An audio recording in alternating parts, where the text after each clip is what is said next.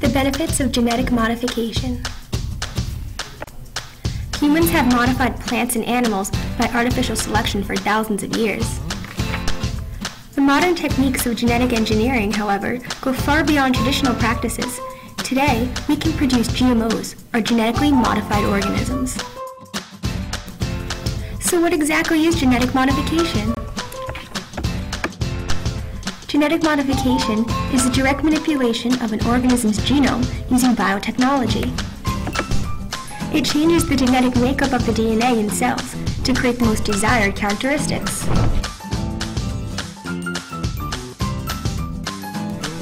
Genetic modification offers us with many benefits. Let's look at some of these benefits. First, genetic modification increases crop yield and quantity. It can also increase food production too. It can also create strains of organisms that are resistant to pests and harsh environmental conditions, such as drought or even high salinity. In addition, agricultural scientists have begun to engineer plants that produce essential nutrients for humans. For example, they have inserted a gene for the production of vitamin A into rice plants, creating new seeds known as golden rice. Some scientists hope that it will help reduce the incidence of blindness resulting from vitamin A deficiency. Crop plants, animals, and bacteria have also been modified to produce pharmaceuticals and other compounds.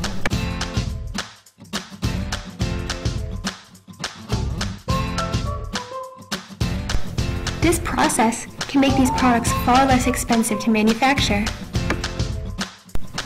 In addition, a number of projects are underway to create genetically modified animals for food production. For example, scientists are going to genetically modify a salmon that grows to its full size of 3.6 kilograms in 18 months, half the growing time of an unmodified fish. Genetic engineering for resistance to pests could reduce the need for pesticides as well. Corn, for example, is subjected to attacks from the bollworm, European corn borer, and lepidopteran larvae.